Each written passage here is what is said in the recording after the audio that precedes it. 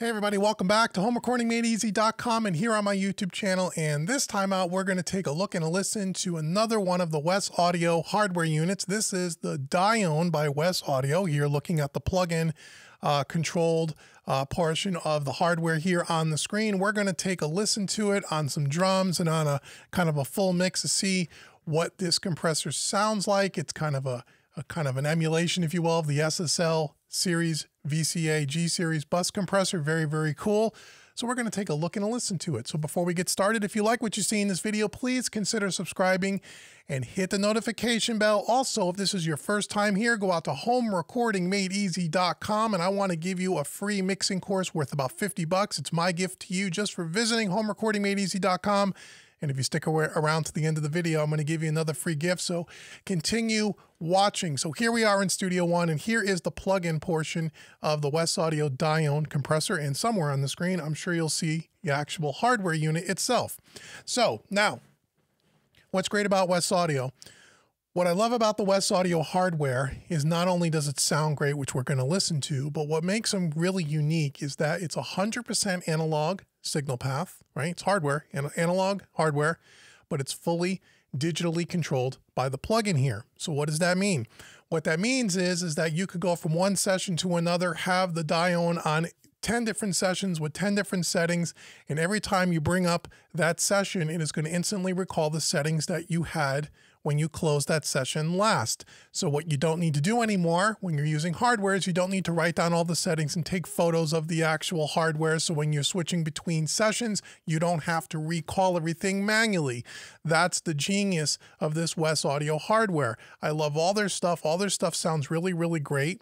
They're a manufacturer out of the country of Poland. They don't make a ton of different models and makes and models of different gear. They make a very select amount of hardware, and all their stuff sounds really, really good. So I consider them probably more of a little bit of a boutique kind of a manufacturer. Stuff sounds great, high quality, wonderful stuff. And because it's 100% digitally controlled, that got my attention, and to me, that's a game changer. So now if you want to learn more about all the Wes Audio stuff and you want to check out some of this stuff for yourself, you can click the link in the description box below. That'll bring you out to Sweetwater. Sweetwater sells the whole catalog of Wes Audio stuff. In full disclosure, that is an affiliate link. So if you do purchase something from Sweetwater using that link, I do get a small commission, but you're helping me here at Home Recording Made Easy, and you don't pay any more for the product. So thank you very much in advance. So let's walk through the Dione. Looks very familiar, right? I love the white faceplate on it. Looks really classy, kind of rich looking. I really do like it a lot. Let's walk through the controls here and then we're going to listen to it. So if you start here at the top, now one thing about the hardware in the plugin is that the as you can see as I touch the hardware, the hardware is has touch sensitive controls, which means when I touch them, you'll see the light up here with my finger here. And if I were to turn any one of these controls, like the threshold here, you can see the plugin, it moves on the plugin. Okay. So the hardware is controlling the plugin, and just the same, if I take the plugin here on the screen, you can see that also on the hardware, the LEDs are changing. So you can either grab onto the hardware if that's what you like to do, the plugin, or a combination of both. It really doesn't matter. And there's no lag at all. It works absolutely beautifully. And this is all the controls that are on the hardware in the plugin. Okay, so that's really, really ingenious and really, really cool. So again, let's start at the top. We have our threshold here. Pretty common. We have a wet-dry mix here, so we can go from a dry to 100% wet or anywhere in between. Great for like parallel compression. We have our makeup gain here as well, okay, on the top three. Underneath that, we have our attack settings. Now, this has a few more different attack settings than a typical SSL bus compressor, which is really nice. We got 6 different attack settings here, from 0.1 all the way to 30 milliseconds.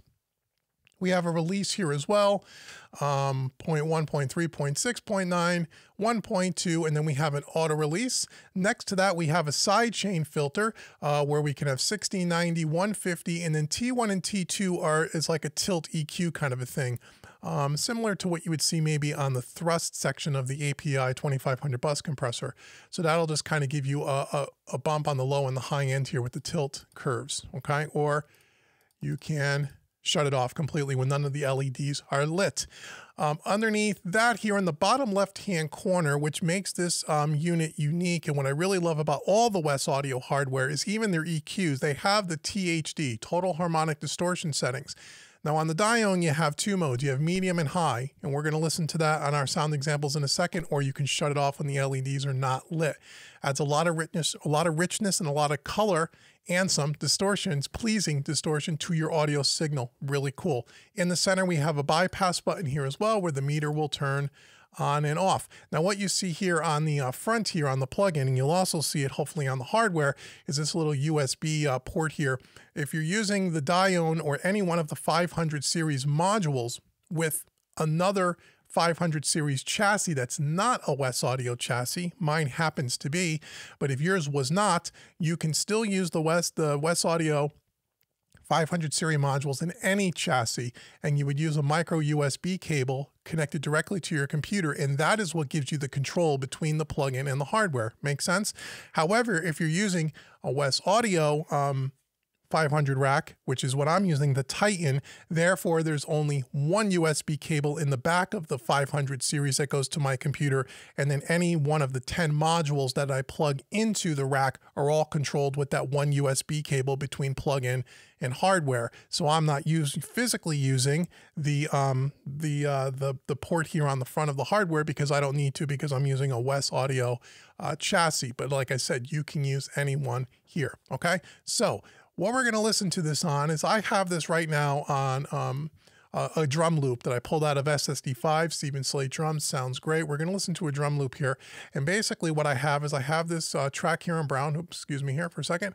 This track is going right to this hardware bus here. And on that hardware bus, I have Pipeline XT by PreSonus Studio One. This is the plugin that you use to insert hardware into your digital audio workstation workflow. Every DAW will do this slightly different.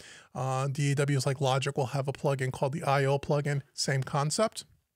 And when you set it up the first time and you ping it, it'll actually offset the samples to compensate for the latency for the round trip of audio going in and out of your interface. I have a full video on the YouTube channel for this plugin. If you want to know about it, if you're a Studio One user, just search my YouTube channel for Pipeline XT and you will see it. Okay. And then after that, second plugin in the chain is the Dione bus compressor. Okay. So here we go. So let's listen to this on some drums here. We'll start with it. First thing I have here is I have it on a, let's see, we'll do it on like a 10 millisecond attack. We'll do a fast release here. We'll do like a 4:1 ratio. We'll do 100% wet, and let's just dial in a little bit of compression. Let's try to nail, 3-4 dB, and let's see what we have here.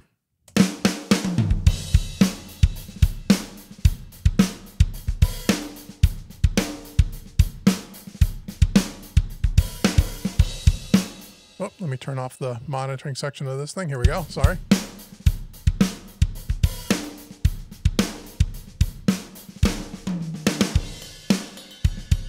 We can bypass it.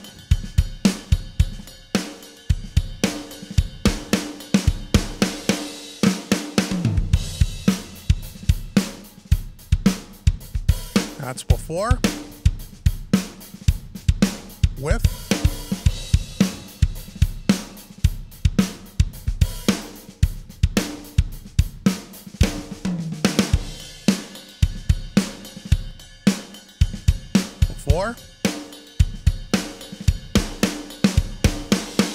Now let's listen to the side chain here. Right now the side chain's completely off, but if I put it on 60 or 90, you're going to hear the kick drum in the low end kind of, that transient will kind of sneak through as I kind of engage the side chain filter. Let's try that. That's 60.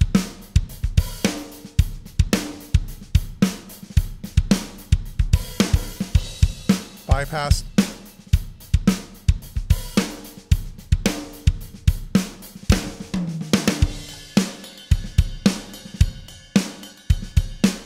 That's set at 90.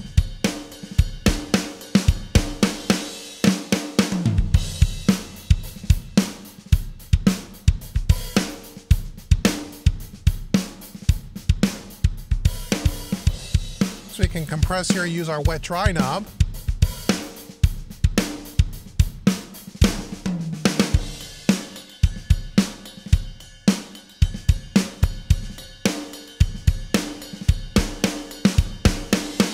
So you can go ahead and you can over compress a little bit, use the mix knob to get more of a parallel compression type of a deal. I'm going to turn that back on 100% wet.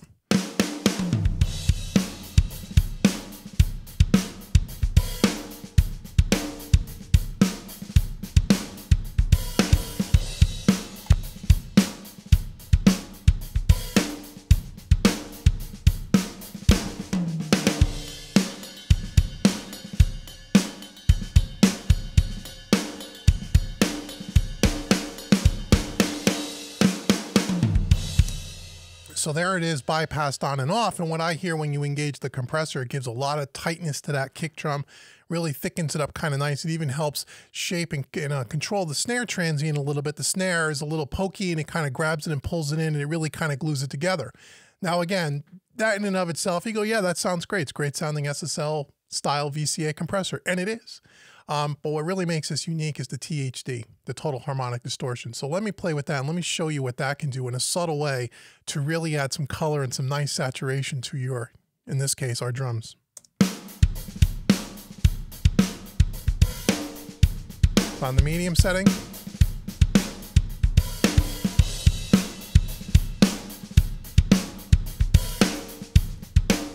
That's before.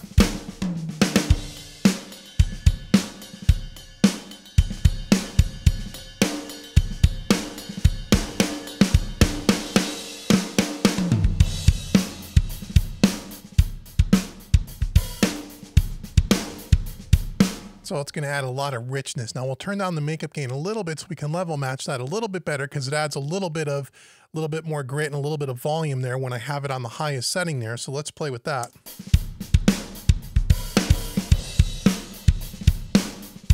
It's before.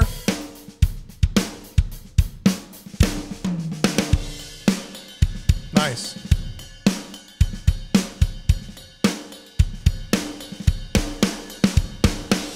So it really brings the whole drum kit to life. Now, again, this is SSD5 by Stephen Slate. These are already highly well-recorded drums, great sounds already out of the box, kind of, you know, emulating what it would be like when you're mixing into this if you're working on a full session. So it really takes those amazing sounding drums in and of itself and just gives it that little push over the edge.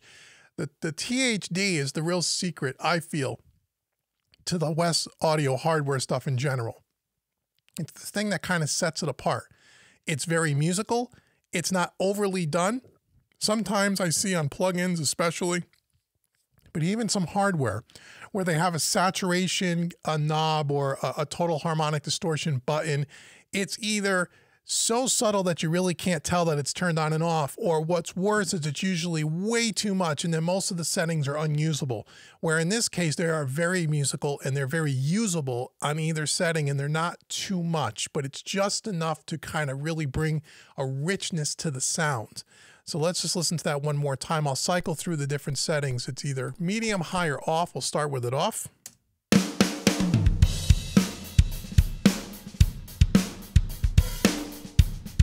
Medium.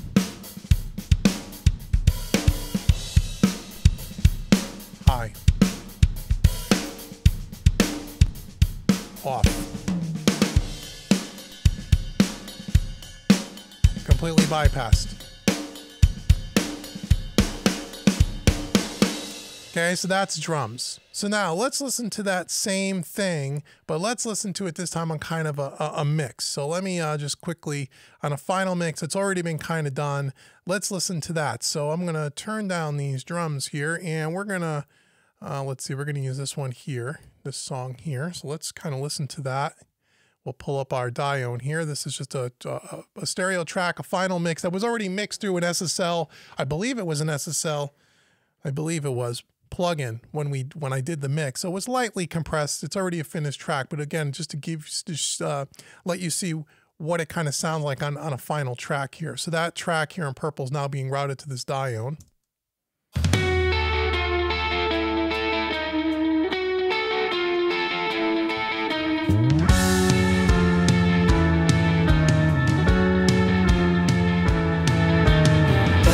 now and then I feel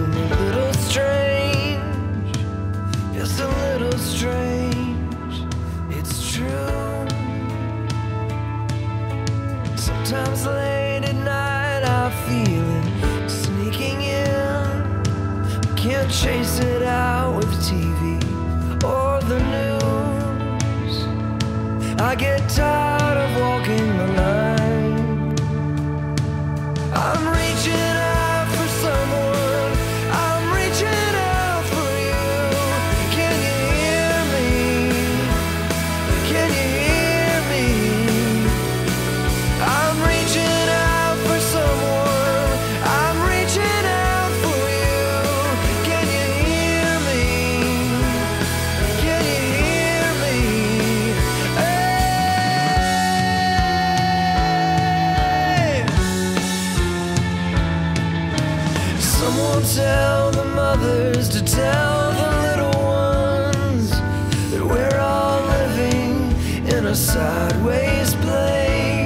So again, a little bit more subtle when you're listening to it on a final mix like that, which it should be, because I'm not compressing very much at all. But again, it adds a little bit of squeeze to it. You can feel it. Now again, let's add some of that total harmonic distortion, and let's see how that really can maybe add a little bit more of a unique character to this sound here. Please, please resist the violence lurking in your skin. Let it cut until it bleeds out grace, 'cause everyone feels alone. I'm reaching out for someone, I'm reaching out for you. Can you hear me? Can you hear me? I'm reaching out for someone, I am reaching out for you. Can you hear me? Can you hear me?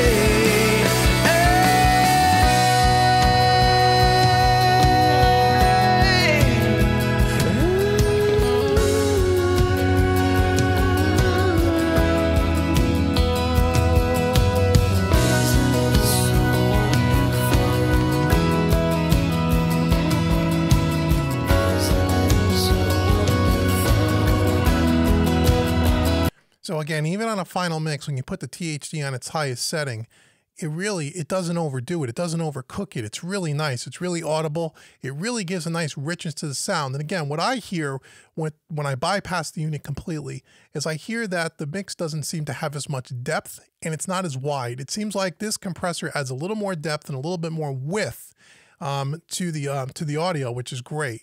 So again, we'll bypass it a few times on and off. And again, I can change the attack settings a little bit and whatnot, and we can kind of play with that. Isn't it so wonderful? Isn't it so wonderful? Everybody needs somebody else. Isn't it so wonderful? Isn't it so wonderful? Everybody needs somebody else. Again, let it cut until it bleeds out grace, 'cause everyone feels alone. I'm reaching out for someone, I'm reaching out for you. Can you hear me? Can you hear me? I'm reaching out for someone, I am reaching out for you. Can you hear me? Can you hear me?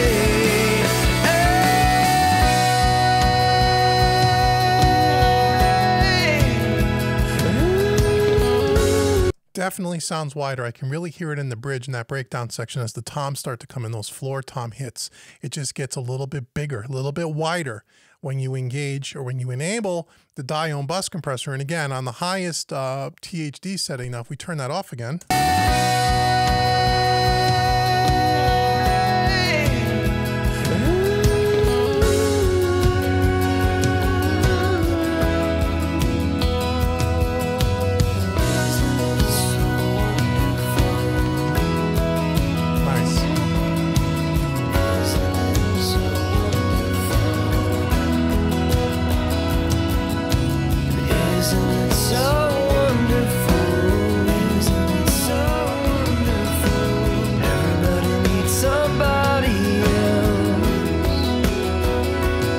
even the keyboards, the B3 that's in the background there, as soon as I bypass it in and out, I hear those keyboards spread out and they just get wider. And that's the thing that I keep saying in all these different videos where I'm doing hardware demos, and especially when we start doing hardware comparisons to plugins, which we'll do in another video, where we'll compare this to an SSL plugin, G-Series bus compressor plugin. There's a width that hardware seems to add, at least this Wes Audio stuff seems to add a width and again a depth to it that I don't hear so much without it, and when we compare it to plugins. So again, kind of listen to that keyboard. If you can hear the chords being held, that B3, when I bring it in and out, and if I put it on its highest THD setting, you can really hear it. But on the medium setting even, you could hear things just spread out a little bit.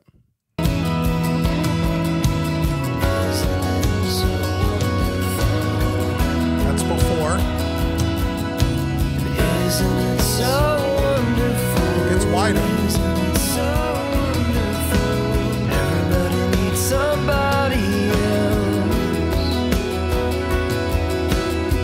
Isn't it so wonderful? Isn't it so wonderful?